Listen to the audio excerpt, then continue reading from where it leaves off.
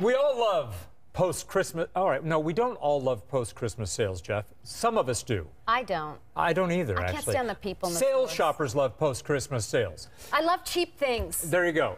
No, she doesn't. Except when you see the so items true, that you bought several days before. Now, think about it. You bought something several days before, like when I bought my guest, a Christmas gift several days before. And now I see it at a much lower price. I hate that. Yes. You think, I screwed up. I should have just waited. But no, that's not true.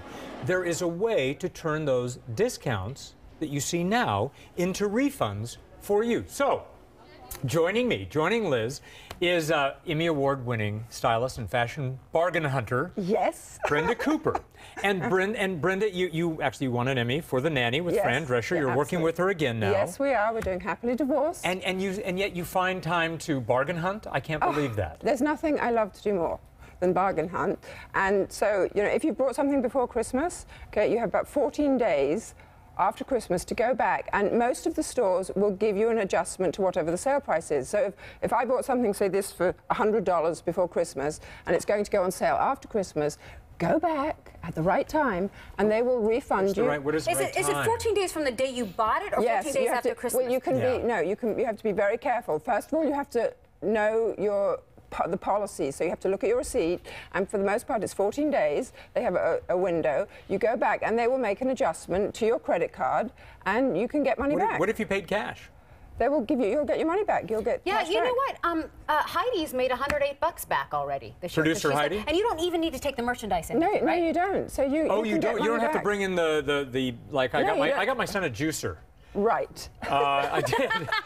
So I don't have to carry in the whole juicer. Can I tell you about electronics? What you have to be careful with electronics is... She doesn't approve of the juicers. No, I love juicers. Okay, all right. I love juicers. I love that. So, it's kind of like electronics? But electronics, you have to be careful, because when you go back and if you want to return it, there's sometimes a 15% restocking. So when you go shopping before Christmas, really look at your receipts, ask about what the policies are. We needed you here before Christmas. This is not a law that I'm aware of. This is store by store. It's kind of the culture of retail, correct? Right. So it depends upon where you shop.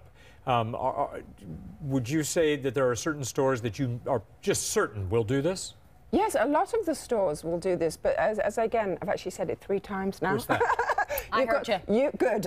All 3 times. You're a girl. Yeah, that's right. I know. You've got to look at your receipts. When you go shopping, you have to look at the policies, because different people have different policies. Well, like the boutiques, you can't return to the boutiques, There but you can return to Nordstrom and Macy's. Well, maybe some, but you can get a credit. You can get a credit back. Oh, that would work. At one of the boutiques. For the difference in the sale price. Yes, and I'll tell you another thing that's really important: manners.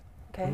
Manners. Be nice. Be nice. Do you know how stressed out these people are after Christmas in these stores? And if you go in and start making demands, you may lose out on something that you could get, because sometimes people are flexible. Sometimes the sales assistants are flexible. So be polite, practice patience. What does that sound like? I want to know. Right. Patience. When you walk in and you say... You want to do role-playing? No, yes. How does it... Because you know me. I don't know what that sounds like. Right. I wanted you to give me the lower price. Right. What do you say? I'll say, madam, I have 15 people ahead of you, but if you could be patient, I'll get to you. And you have to wait patiently. And then you have to decide if the $5 difference in price is worth 15 people or not. Yes. That's what it is. Right. Yeah. But also another thing I would like to just bring up is, it like gift certificates that we get? All these gift certificates that we get? Or gift cards. Or gift cards. People don't use them, so retailers make millions of dollars because they never use. Yeah, what is with that? Okay, save your gift cards and either use them as gifts, for regift, which is becoming less of an issue now. Regift. But use them, don't lose them. Use them. Don't lose them, use them. Brenda Cooper.